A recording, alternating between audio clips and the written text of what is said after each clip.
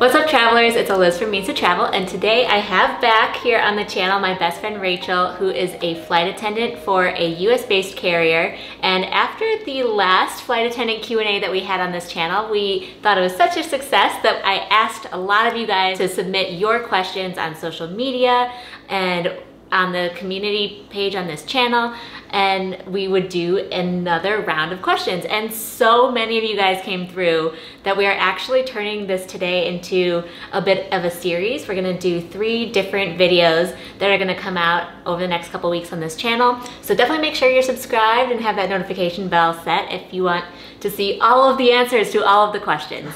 But without further ado, welcome Rachel. Thanks for coming back to Means to Travel. Thanks for having me. Yay, we're so excited. Okay, so let's just jump right in. Sweet, I'm ready for takeoff. Oh, I love that.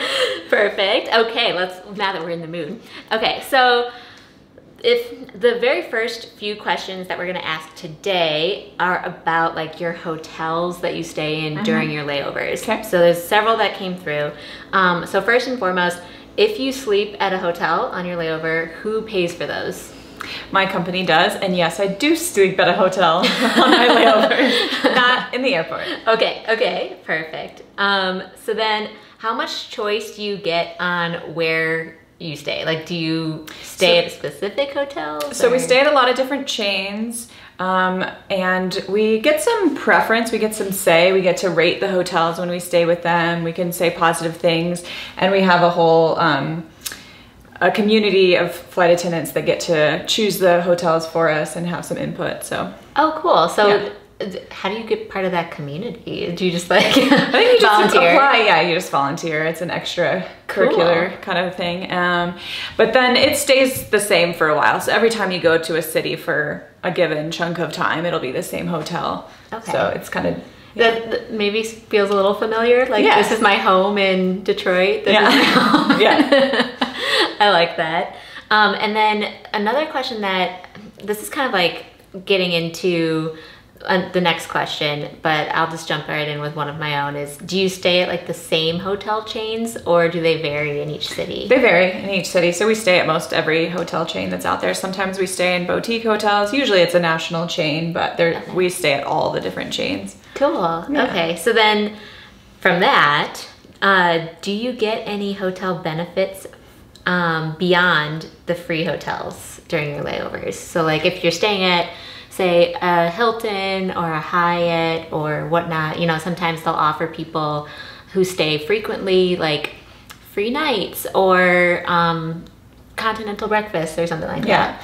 So since our company books the hotels, we don't really get those kind of benefits because we aren't paying for it personally, but they do sometimes make breakfast for us in the morning when we leave really early, and they know we are going to miss their regular breakfast, which is super nice because sometimes we have to leave the hotel at 4 in the morning, which is not fun, but and then sometimes they have happy hours, and so And Rachel's gone over in the last video like what her typical schedule looks like, and long story short, the answer is like it varies a lot. So some mornings she might be on the 6 a.m. flight. Other days she might not be on a 6 p.m. flight. Until then. So, but no matter what, like the hotels that you stay at, do they typically have free breakfasts and stuff?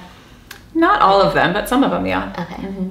But I pack my food, so it doesn't really bother me one way or another. Yeah. So nobody asked this specific question, but maybe we could just jump right into some of those details real quick. Yeah, so I'm usually gone for maybe 2.5 days, and I pack all of my food for that time.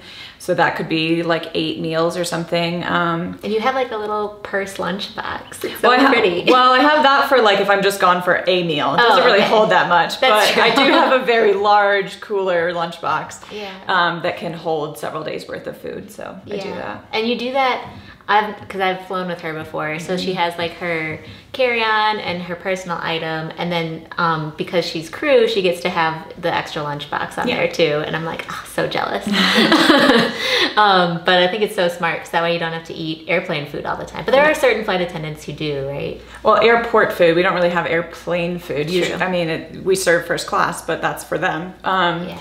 So yeah, so then I don't have to rely on airport food or hotel food or whatever. Yeah, then I have my own food, and it's cheaper and healthier that way. Yeah, that's awesome. Okay, so next question is still about hotels. Do different airlines have crews stay at different hotels? Not intentionally, but yeah, we stay at lots of different hotels, and sometimes we stay at the same hotel. Okay, so I've seen like certain crew, like a lot of them will stay really close to the airport if they have like quick layovers, right? Yeah, and then so the shorter the layover, we don't have a ton of time, we stay close to the airport. The longer the layover, that we get to stay in like the downtown area or the happening part of town. Yeah, the cool part. Yeah, it's gonna have, you know, bars and restaurants and shopping and walking and yeah. Do you like to see sometimes if you are in the mood to like walk around and explore? Do you see if your crew members? Yeah, I haven't been doing that much this past year because I try not to hang out with anybody else during COVID. But yeah, sometimes we get together. Yeah. Cool. That's so great. You guys get to like have like instant friends, at least in the new city. All right. So you kind of answered this one. Do you earn hotel points when we asked about the benefits? So one of the chains we stay at offers us that, but for the most part, no, because our company pays for it versus us. So yeah. But there are people that like, so she was talking to me a little bit about this before. So the way that if she wanted to capitalize on the benefits, she'd have to like give her like rewards number at check-in, and sometimes that just can be kind of a hassle, right? Yeah, because you're like getting in late and it's just you're tired, and yeah, it seems like the quickest way from like the airport into the hotel bed sometimes is the winning one. The key, yes.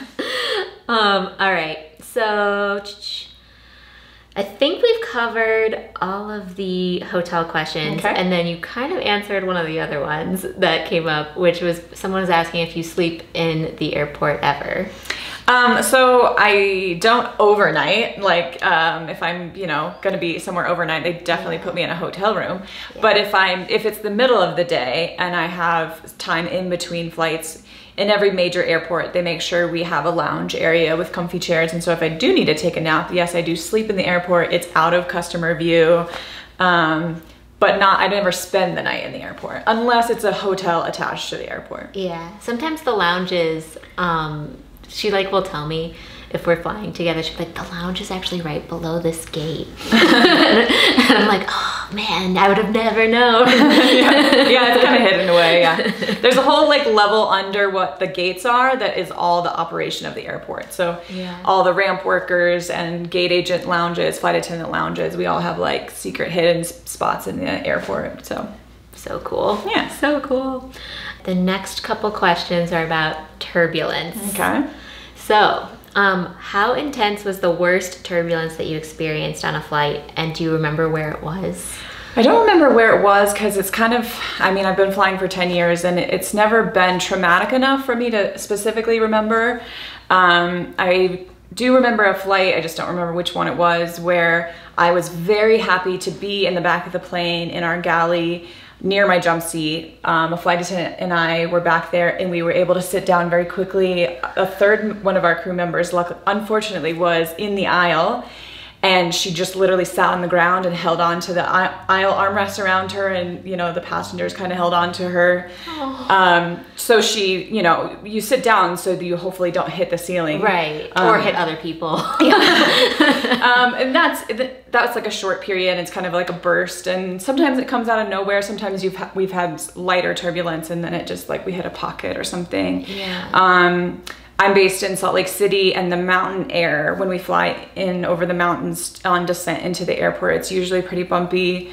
And that's the case with like a lot of mountain cities, not just Salt Lake too. Right, of course. And we categorize our turbulence into 3 different categories. It would be light, moderate, or severe. Severe, I don't even know for sure that I've experienced. It would be, we can't walk around. If you are in your seat and your seatbelt is on, you would feel like violently thrown against your own seatbelt, like you would be very happy to have it on. And like all of your drinks spill everywhere too. Yeah, i.e. you can't walk anywhere. Yeah. Things are spilling everywhere. But then moderate, I mean, things do still spill and tip over, but you're going to be able to walk if you're like holding on to things. As a flight attendant, you obviously don't want to be up as a passenger doing that. That's why you want to pay attention to the seatbelt light. But so nothing, luckily I've, you know, never experienced any severe turbulence where anyone's gotten hurt, luckily. I've definitely heard stories of people, you know, maybe lifting off the ground and hitting their head, or the carts, the beverage carts in the aisle are super heavy. They're full of all of our, you know, beverages and snacks and ice. And so those are like 1 ton or some outrageously heavy thing. I think you told me this one time. A lot heavier than you would expect. And so you might have seen, if you're into aviation, you might have seen videos of the cart like tipping or lifting off the ground. I think there was one. After the turbulence. Yeah, I think there was one maybe last year or 2 years ago. It happened one day, not on either of our flights, but we both were in Salt Lake City Airport and met up in the airport. And then you were telling me about how, because it was so turbulent that day, that another flight had the cart tip over. And then it's so hard for people to like bring it back up, I'm sure, too, because it's so heavy. So it's a big hazard. So that's why when we are maybe not in the aisle serving you a beverage because it's turbulent, that's why we're not going to do that, because we don't want to hurt anyone with that cart, especially ourselves. So yeah, makes total sense. So sorry if we can't get your drink right away, but it's all for safety reasons. Well, I feel like all of the wonderful folks in this community are going to be like, it's all good. Stay safe. You guys are very understanding, so thank you. But I know that a lot of people still have questions about turbulence, regardless of like if you fly really frequently or, you know, not very often. The way that I approach it is I kind of feel like if, you know, it's like, oh, I'm over a mountain, or oh, it's winter time, because in wintertime I feel like it can be a little bit bumpier too with the jet stream. So or summer storms. There's a lot of different weather events. True. And a good point to point out is that like it's not gonna, unless you are up and you're gonna hit something in the plane, like turbulence is not gonna hurt the plane. You shouldn't feel scared that you're experiencing turbulence. It's just like maybe like potholes on the road when you're driving, or so well, potholes can hurt a car. That's turbulence.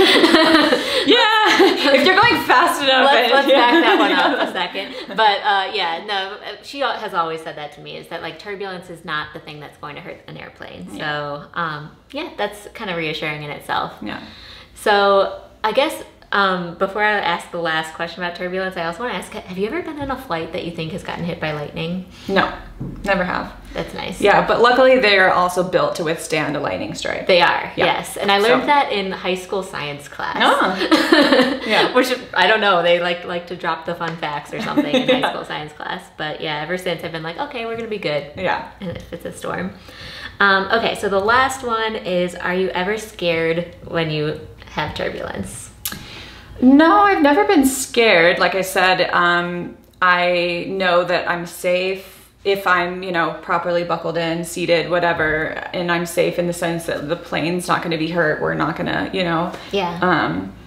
So no, I've never been scared. I know people kind of look to us, and we're well informed, and usually the captain has informed us, so we're, you know, ready for it to happen. So I always like when the pilots are like, hey, so about an hour from after takeoff, it's going to be a little bumpy, and then it'll, you know, be smooth sailing. And it's like, oh, okay, well, I know what to expect now. They have a lot of information. A lot of it comes from the planes that are in front of us. And so they can report to the tower nearby, you know, this is what we're experiencing. And then the tower reports it to us, the following plane. So that's a real-time information that's really accurate. So that's helpful. For me, that's just like so... I just love when they do that. More communication. Yes. The more communication, the better. People are at ease. So we try to make those announcements, even though unfortunately they interrupt your movies. Right. It's like, I was in the middle of something. Exactly.